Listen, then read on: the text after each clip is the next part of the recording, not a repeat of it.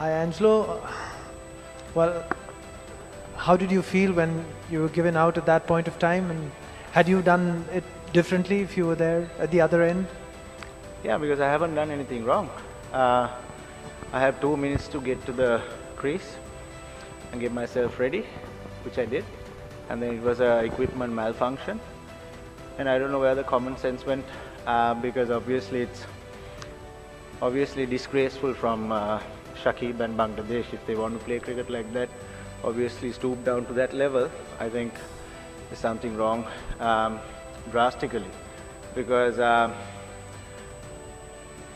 if I got late, if I got past my 2 minutes to get to the crease, and in the law says you have to be ready within the 2 minutes, and I was there 2 minutes 45 or 50 seconds. I still had, after my helmet broke off, I still had 5 more seconds to go.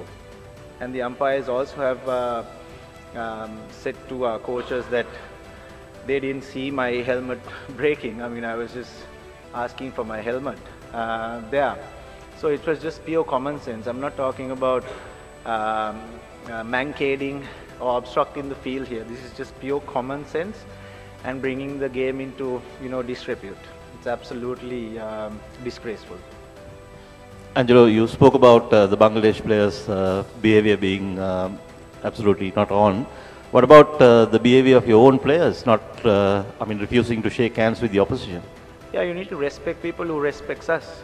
It doesn't mean that, they have to respect the game itself. I mean, we all are ambassadors of this beautiful game, including the umpires.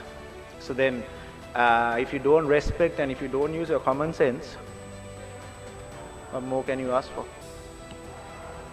Mathews, so earlier in the press conference, Shakib said that both of you guys have a long history.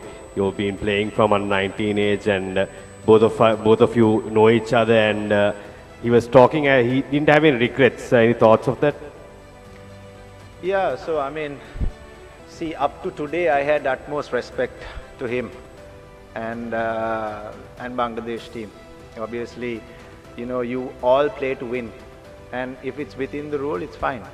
But the rule clearly says, in my incident today, within 2 minutes I was there. We have video evidence. We will put out a statement later on. We have video evidence, footage, everything was looked. I'm not just coming and saying things here. I'm talking with proof. So we have the video evidence where from the time was the catch was taken, and then from the time I walked into the crease, I still had 5 seconds after breaking my helmet.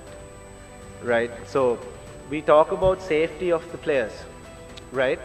And you guys tell me if it's right for me to take my guard without my helmet on.